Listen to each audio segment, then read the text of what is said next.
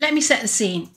Your executive, boss, client, whoever has given you a document and said, I'd like you to turn this document into a slide deck.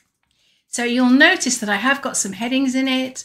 I could do this in PowerPoint on the desktop in a different way, but if you open it in your Microsoft 365 account on the web, it's really easy to get Microsoft 365 to do this for you right here in Word.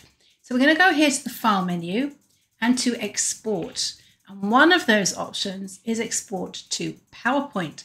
So if I export this to PowerPoint, it's now going to bring me some designs, which may or may not be your brand.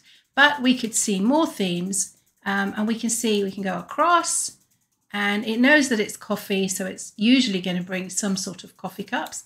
Let's go with that one, and let's export. Now it will prepare the slides for you, summarize the document, and it will bring your text in as well. Your text may be in the notes section. So let's have a look when we open the presentation. Now we're opening it in the browser, beautifully organized, and we can use PowerPoint Designer to change how that slide looks, but I'm going to leave that for another tip. So here we've got a table of contents. It tells us what we're going to do.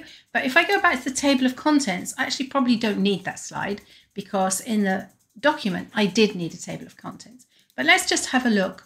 There's a bit of an introduction, the taste test, and it's giving you those lovely, lovely images to support. So you can see that you've got lots of information here, and it's a great starting point. It's brought in your text. It's added icons where necessary. It's using a theme. Now, if you want to change this to your own branding, let's say I'd prefer that one, the circles. It will apply the circles instead of that. And now I can come up to where it says editing here and open this in the desktop. Now, once I open it in the desktop, I've got absolutely full capability. Oh, it didn't upload. Okay, so let's discard the changes. And it's brought it back. I don't know what that was all about. Now I can come to the design ribbon. I can apply my own design to it, which actually looks a bit rubbish. So I'm going to use Control and Z to undo that. But I've still got Designer here in PowerPoint. Now I can use PowerPoint's full capabilities to come in and say, okay, well, I don't want to do that. I'm going to say this in a different way. I might add all this text to my notes section and add one concise word.